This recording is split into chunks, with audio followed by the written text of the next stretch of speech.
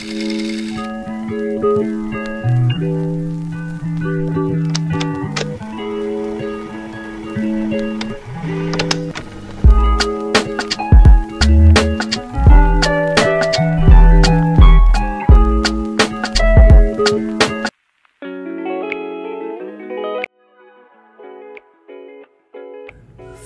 switch on the plug of the hot plate.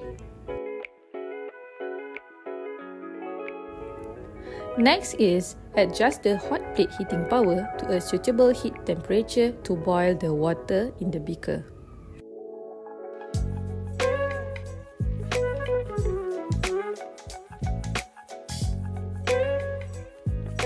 After doing so, insert a thermometer into the water to heat water at rate of 1 degree Celsius per minute.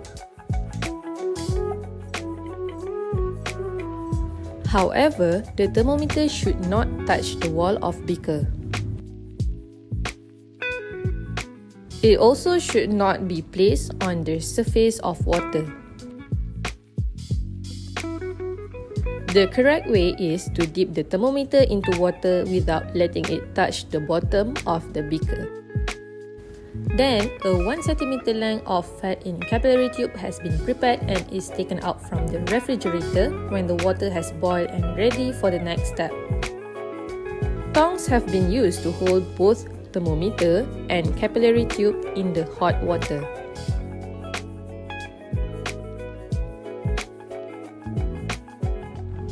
The capillary tube filled with 1 cm length of fat has been submerged into hot boiling water. Temperature when fat starts to slip out of tube and the final temperature when all fat has slipped out of the tube has been recorded. In the end, we are able to obtain the melting range temperature of fat. Prepare the samples. Turn on the refractive index switch and open the secondary prism. Clean wisely the main and secondary prism surfaces by using tissue.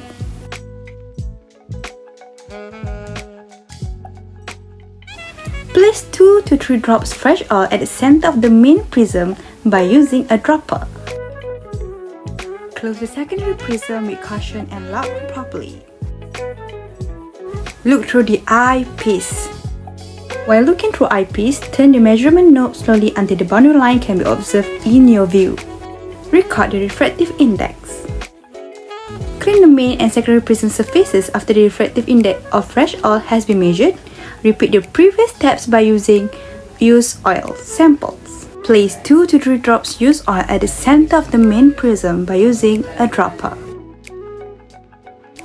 Close the secondary prism with caution and lock properly.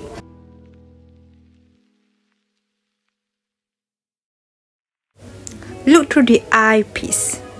While looking through the eyepiece, turn the measurement knob slowly until the boundary line can be observed in your view. Record the refractive index. After the refractive index of used oil has been measured, open the secondary prism. Clean the main and secondary prism surfaces by using tissue.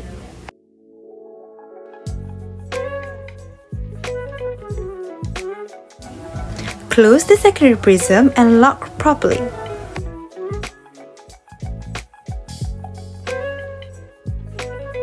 Turn off the switch.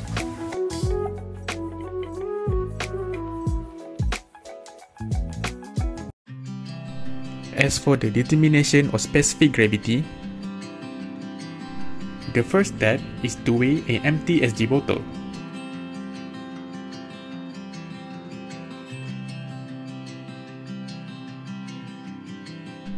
Next, fill the SG bottle with oil or melted fat.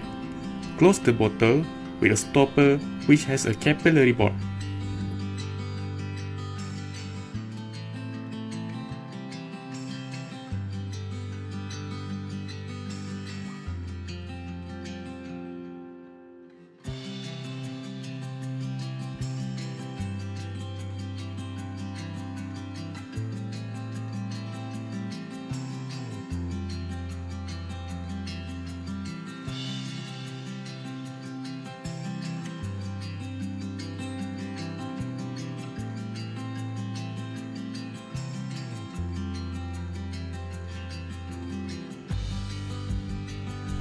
After that, cool at 7 degrees Celsius for 24 hours.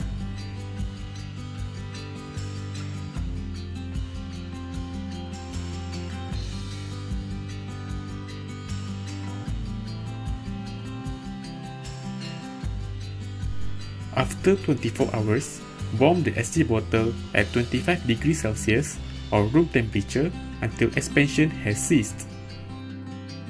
Then, wipe and clean the bottle on the outside.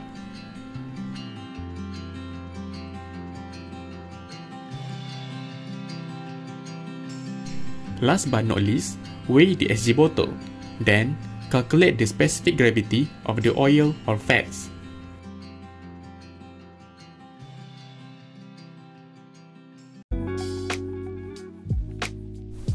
First, weigh the sample into a dry and clean flask.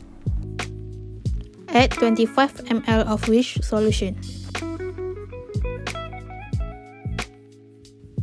Then, add 25 ml of cyclohexane. The function of cyclohexane is to dissolve the oil.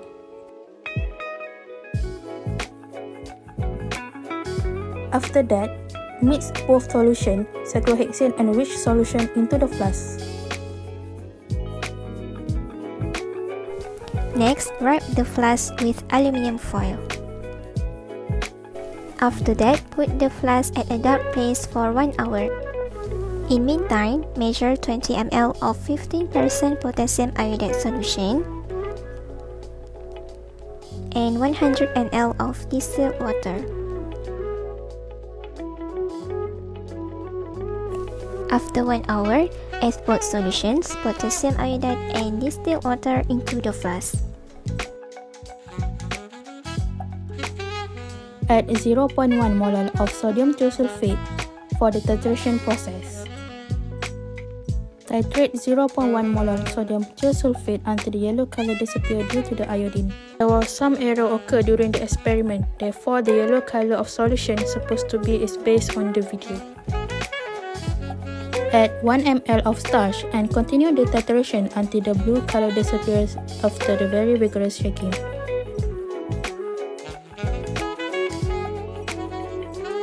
Due to error, the correct result is shown on the right side of this video where the blue color is observed.